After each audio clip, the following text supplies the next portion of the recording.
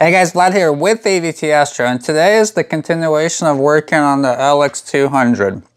If you're just starting to watch this video and didn't watch the first part, in the first part we basically replaced the capacitor and the hand controller on this guy, which is a must do before you even power one of these up if you haven't used it in a while, or unless it's already been replaced.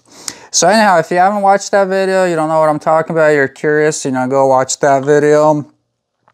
So I have bad news regarding this thing. So after I replaced the hand controller, I tried to mess around with like that runaway RA motor issue that I was having. And basically, it more than likely can be fixed, but I spent a couple of hours on it and I just kind of quit just because it's kind of more hassle than, what it's worth. So what I'm going to do, and this is actually an interesting thing that you can do, perhaps you've heard about this, is called Defork in the scope, right? So basically, we're going to take the OTA off, because the OTA, there's nothing wrong with it, right? And that way you'll be able to use it on a GM mount or whatever. So we are going to be doing that today. The first step that we're going to do though is we're going to install this very nice LX-200 dovetail plate to the bottom of the scope. Once we get that done, I am going to remove the OTA and I'll show you guys how to do that. Alright guys, now as far as installing this, it depends on, kind of the type of dovetail that you actually have. So if you have a Vixen style dovetail, that's like the narrower, dovetails that are about this long, all it's going to mount to is, just center screws, which is basically these two holes here. This is a LX-200 style, so it does have these little blocks that you install first, essentially. And then the dovetail kind of goes on to. So I'll kind of, I'll keep the video rolling, but I'll put this thing on and kind of see the result. I'll fast forward it, of course, so you guys aren't bored out of your mind watching this whole process. Alrighty guys, so that's all there is to it. So the LX-200 dovetail is installed.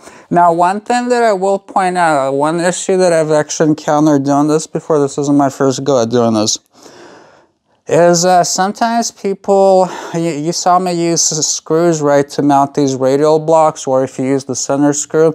Sometimes an issue that you can run into is that people will get screws that are too long, and they'll literally prevent the primary mirror from, being able to, like, basically travel normally, when you're focusing the scope, essentially.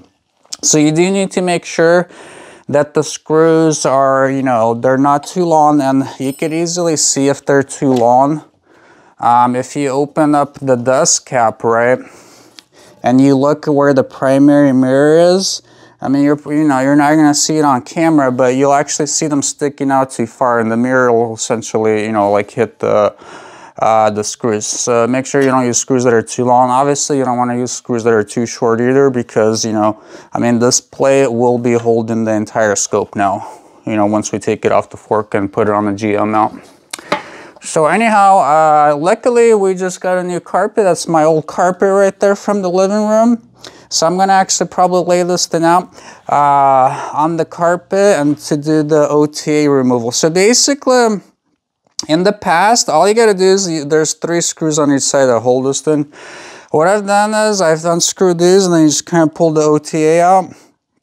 It works, but you usually end up scratching the paint, on the scope, kind of where the fork arms hold it. So this time I think what I'm going to do is I'm going to attempt to, because the forks, they're screwed together at these 2 points here. This isn't just one single thing.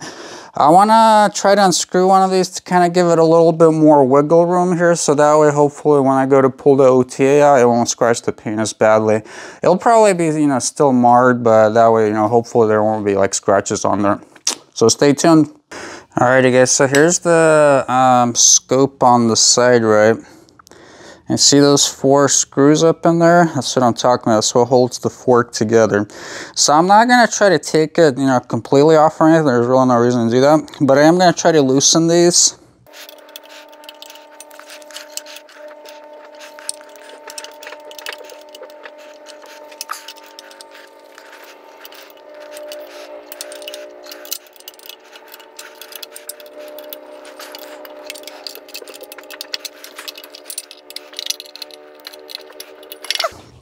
Alright, so as you can see, the fork is now loose, right? So that should give us, you know, the wiggle room that we need. Matter of fact, I could kind of, I think, feel play in there already. So anyway, we'll start to taking off these side screws.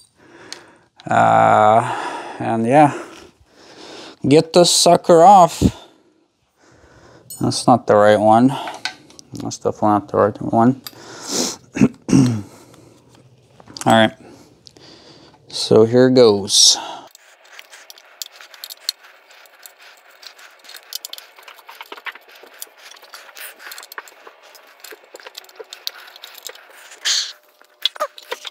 Alrighty, so yeah, that's definitely loose. I mean, there's a lot of play there.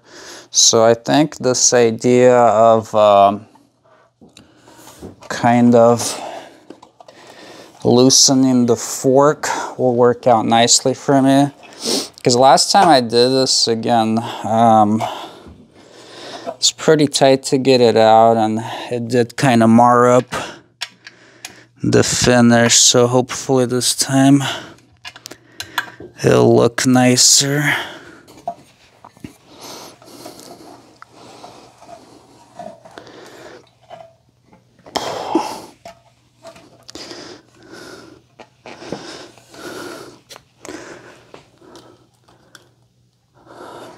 Alrighty guys, check that out. There it is, she's loose. So anyway, yeah, and now this thing is basically just as good as a regular OTA that you'd buy that was never fork mounted. I mean, I'll put these screws back in so that the dust doesn't get in there or anything like that. Most of this, as you can see, this is just dust on there. There might be a scuff right there, but you know, from my experience, all of these will have a little bit of scuffing from when this was factory mounted. So anyhow, hopefully you guys enjoyed the video. If you guys have any questions, comments, or anything like that, leave them in the thing below. I'll see you guys in the next video. Bye-bye.